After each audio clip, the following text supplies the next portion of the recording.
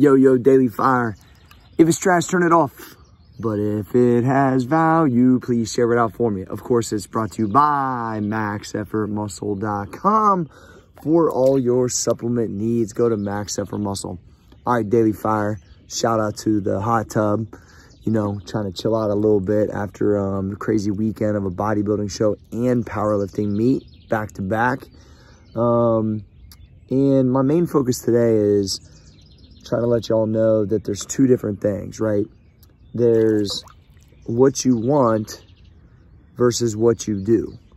So what you want, does it equal what you do to get the result? Meaning you can say that you want a certain thing, but if you're not doing things to contribute to that, it's really kind of empty, right? So a lot of people say they want these goals and, you know, aspire to do these things, but your actual action, is it potentially going to give you that result? Because you're not guaranteed any result, right? Ever. But when I think about what we just did, the discipline, the consistency, the training, the supplementation, the camaraderie, the competition, like we needed all of those things to give ourselves a chance at having a result like we did this last weekend. So when I look at what did I want? What did I want? I wanted to look like a 1970s-ish bodybuilder.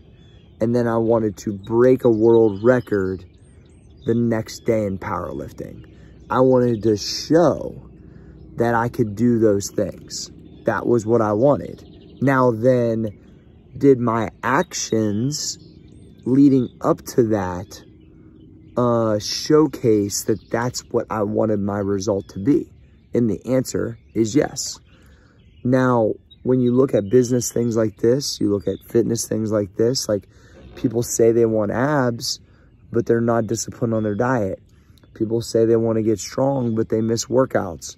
People say they want to recover, but they don't take their supplements. They want a different result, but it's not equaling, their actions not equaling those things so they can have a different result.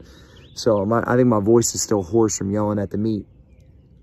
So when you really are looking at the goals that you want, you can very clearly see that is the things that I'm doing on a regular basis going to give me a chance at that? And I think that just really realizing that can help contribute to you making changes so you can realize your dreams. And if I think about this last training phase up to this attempt at what we just did, I knew I was going to be able to pull it off because I had put the time in. I just had to rely on that confidence. The preparation was there, and I knew the ability was there. And so I think that if you're not getting a desired result, start to really look at, am I really being aggressive enough in my pursuit?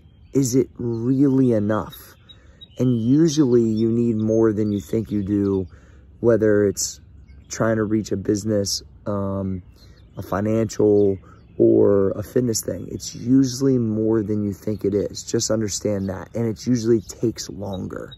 So I just think this is like more of like a daily fire that's on evaluation of actions versus what you really want. Daily Fire, brought to you by maxeffortmuscle.com. Appreciate y'all. Peace.